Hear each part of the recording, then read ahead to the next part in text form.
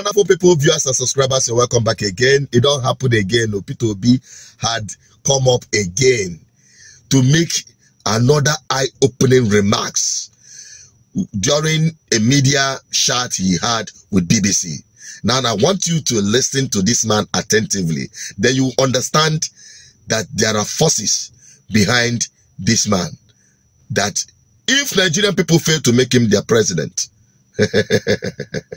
watch. There's no way, if I say, for example, I'm going to ensure that I secure, unite Nigeria, I'm going to govern by consensus rather than coercive and all this.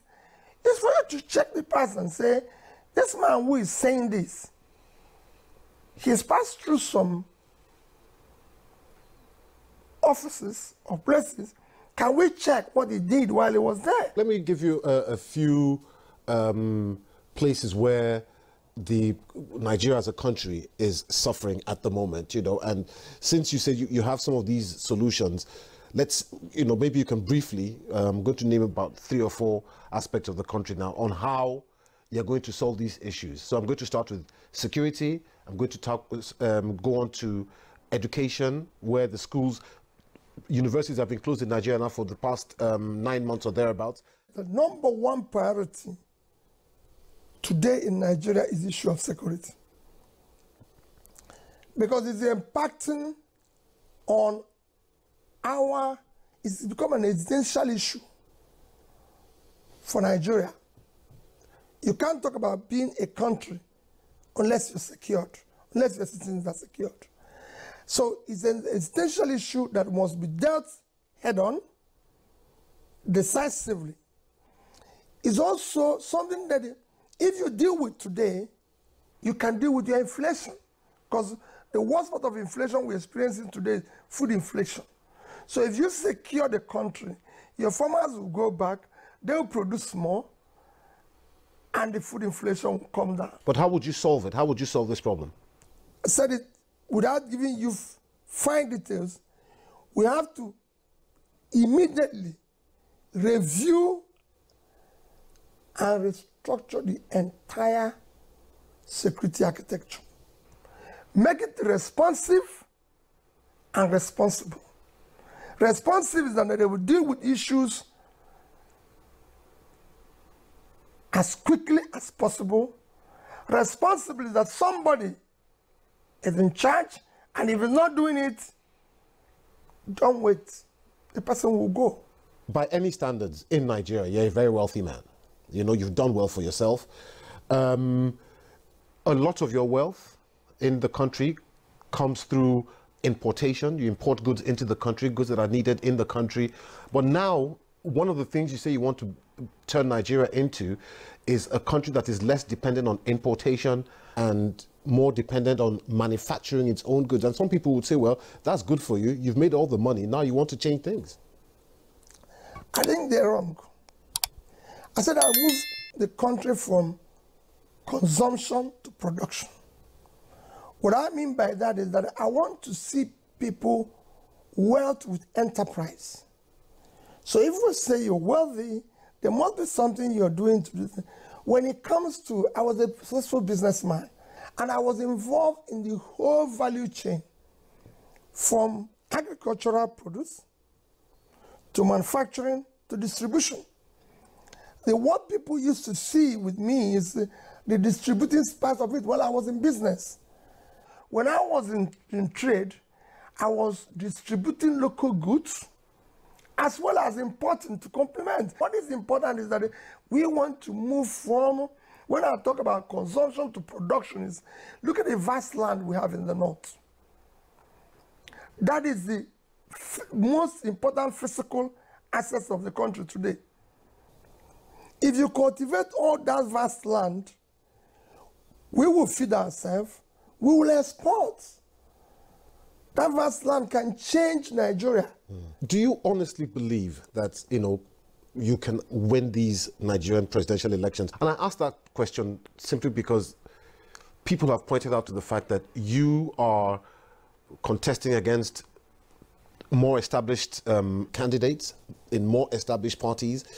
Your party doesn't even have a single elected official anywhere in Nigeria. People say your party lacks structure. How are you going to defeat these odds? Do you honestly believe you can beat these odds? Well, Peter, you're right. But it's for the people to look at the past years. What brought us to where we are today is cumulative effect of leadership failure over the years by the same people who are elected, by the same people who are in office today. So we're talking about the structure that have kept us where we are, the structure that have produced the highest number of people in poverty in any country, the structure that have produced the highest number of out-of-school children, the structure that have made the country one of the most corrupt countries in the world, the culture that have made it one of the most insecure places in the world, the structure that have brought about highest youth unemployment in the world, the structure that have made drug prevalence in Nigeria the highest, the structure that have made us to overtake India in infant mortality. That's why the fact there are 1.4 billion. So I can go on and tell you about what this structure is all about. The structure that have brought disunity in Nigeria, that is the structure we want to remove.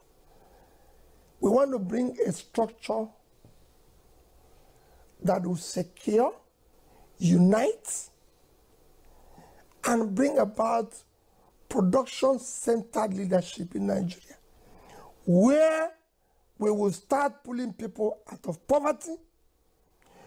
Our children will be in school, where we will start ensuring that people get jobs when they leave school by supporting micro, small enterprises, a structure that will start governing by rule of law, a structure that will fight corruption. This is the structure we need now. So I believe that the people know what I'm fighting for. Where do we want to be in the world of today? The world of today has changed. And we must be in the Committee of Developing Nations. And that's what I'm promising. Good.